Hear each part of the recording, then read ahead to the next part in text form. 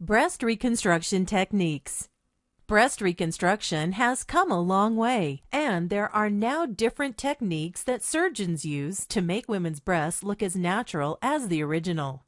Single-stage immediate breast reconstruction with implants. This technique involves the placement of expander implants during mastectomy. These are saline implants with a fill tube that allows the surgeon to gradually restore the natural appearance of the breast by injecting small amounts of saline solution into the implant over several months as the patient recovers from the surgery. Once the implant has expanded to a satisfactory size and shape, the surgeon will remove the fill tube and the implant will seal itself.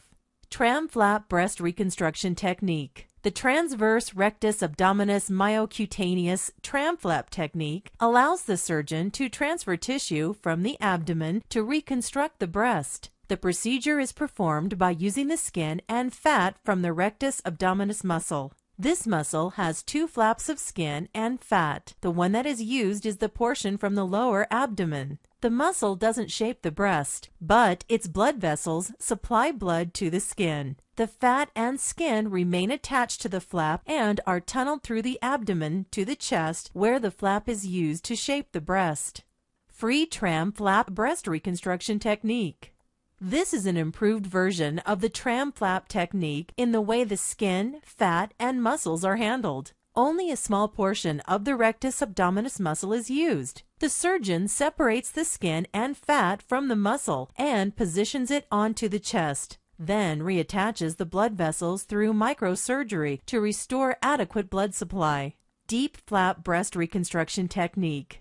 The deep inferior epigastric perforator DIEP Flap technique uses the same piece of skin and fat as in the TRAM Flap and free TRAM Flap procedures, but it preserves the abdominal muscle. The surgery is done on the surface of the chest and not inside the body. This technique is more advanced but is more difficult to perform. A breast created using DIEP Flap can look and feel almost identical to natural breast. If there is insufficient tissue, an implant can be placed under the flap at a later date.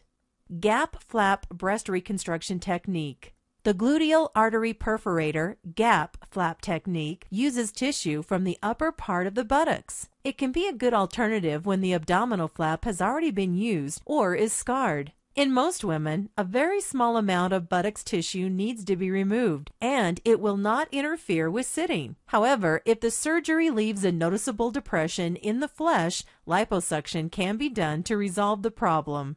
SIEA Flap breast reconstruction technique. The superficial inferior epigastric artery SIEA Flap technique is similar to DIEP Flap, but it utilizes superficial blood vessels. Unfortunately, not all women make good candidates because they may have tiny superficial inferior epigastric vessels, which could not provide adequate blood supply to the flap. If the vessels are not large enough, the surgeon will not be able to perform this technique.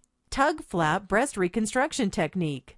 The transverse upper gracilis TUG Flap technique uses tissue from the upper parts of the thigh, which is transferred to the chest along with the gracilis muscle. Thigh tissue results in soft and naturally shaped breasts. This is a good alternative if scars on the abdomen from previous surgery prevent its tissue from being used in DIEP or SIEA Flap techniques for patients who don't have enough abdominal tissue or those who don't want abdominal scars.